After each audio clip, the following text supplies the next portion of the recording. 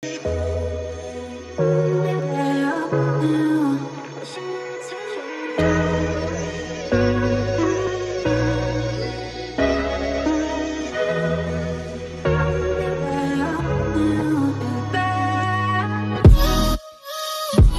loves, and welcome back to my channel. I am finally back into the new year, back with new energy and with clear skin. I feel so good. But anyway, in today's video I wanted to share with you guys how to do your eyeshadow for eyes that don't have like a huge eyelid space. I know it's a struggle, and I did a post on Instagram and a lot of people actually came into the comment section and they were like, we struggle so much. Some people were even saying that I've literally like stopped doing eyeshadow, and I've stopped doing eyeshadow looks because I can't deal with a very small eyelid space. So the lucky thing is I'm also someone who has a very small eyelid space, and for the longest time I didn't know how to deal with my eyes or to do eyeshadow that is suitable for my type of eyes. And for the longest time I was trying to do all these dramatic looks on my eyes, and it just didn't come out looking nice. So in this video I'm going to show you guys how to do eyeshadow for eyes like that. This does not work however for people that have hooded eyes, because hooded eyes is a totally different story. I will need to have someone who actually has hooded eyes on the channel to demonstrate on. But anyway, without further ado, I'm just gonna get right into the video and not waste any much of your time. So first off, I'm gonna go in and fill in my brows the way that I've always done. Even in the previous year, I haven't changed how I'm actually doing my brows this year. And then I am using my Signature Cosmetics pencil, which I also recently discovered. And I'm gonna go in with my spoolie, and then I'm just brushing in my brows upwards just to separate them so that I can see what I will be actually doing and where I will be filling in. So then I'm just gonna start with the bottom and draw a line underneath my brows. I'm gonna go in and do the same thing for the top. So you can see my brows are very sparse right here. I don't have a lot of hair on the tail of my brow, so I'm just gonna go ahead and fill in that part first. Then once that is filled in, I go in and I start filling any other parts of my brow that are also very sparse. But as I do that, I do not go in to the beginning of my brow, because that's just gonna make my brows look square and fake. Then I take my spoolie and then I just brush up everything and blend it out. Then to shape my brows, I'm also using the MAC Studio Fix 24-Hour Smooth Wear Concealer. I really love this concealer, and I discovered it sometime last year. And also to shape my brows, I'm using a flat concealer brush. I don't like to use the angled brush because it is very difficult for me to use.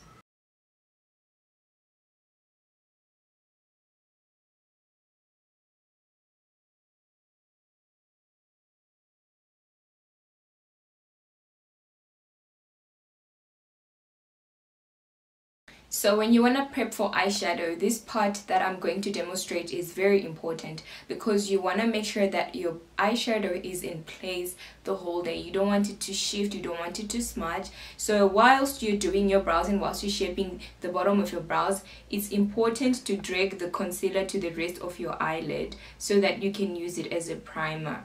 You can use any eyeshadow primer, but I don't really find the purpose. It's better for you to just use your concealer as the base for your eyeshadow.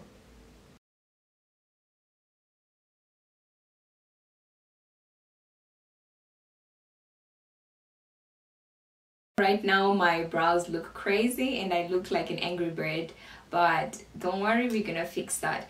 Anyway, to start off with the eyeshadow, in today's video I am going to be using the Sigma Beauty Warm Neutrals Volume 2 eyeshadow palette. It is a really beautiful palette, but it is also quite very pricey.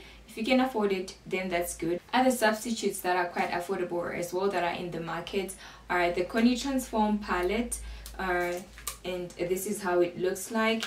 There is also another substitute, or the Makeup Revolution Flawless Matte palette. This is all like neutral eyeshadows, but it is also quite very affordable. In the Sigma palette, I'm gonna go in first with the color Toasty, and this is like a soft brownish beige color, and I am just blending that color softly into the bridge. And as you can see, I am not going over this line here, which is my bridge. I am leaving out all the space on my brush. Now, to give more depth to my eyes, I'm gonna go into the palette with a color called Henna.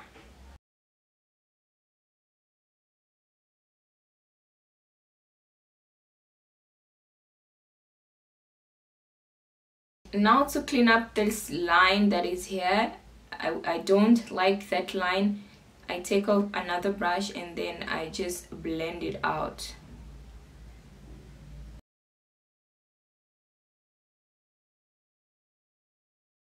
To bring more depth into my eyes, I'm gonna use a black color that's in my Makeup Revolution London Flawless Matte Outer Eyeshadow palette. I'm gonna take this black here and I am going to apply it on the outer corner of my eye to make my eyes appear smoky. There is a cosmetic tape that is specifically made for this, but I just use my tape, the normal tape that I use for all my other stuff, and I just take it and I stick it onto my face or onto my outer corner of my eye in an angle like that.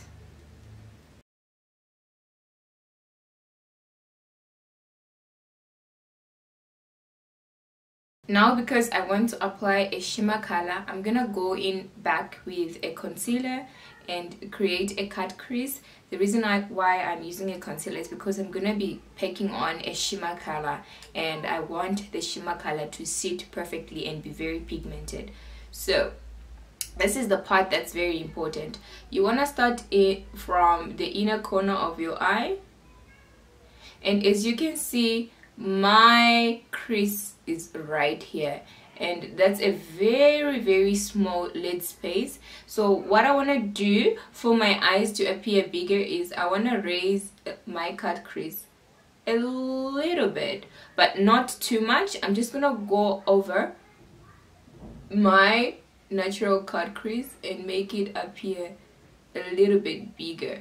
But then again, as I'm doing that, I'm not going overboard to the part that is hooded.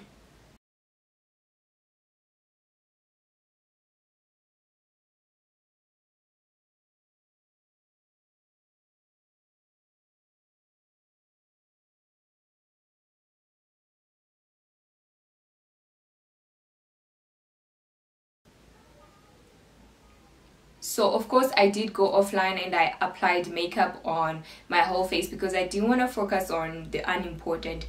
Anyway, I wanted to show you as well that if you want to open up your eyes and make them appear bigger, what do you actually do? So the thing is, most people that have my type of eyelids do have eyes that are like quite normally okay, but they're not big, neither are they too small. So I like my eyes to appear bigger because that makes me look like a doll. And if you like to do that, what you need to use is a white pencil.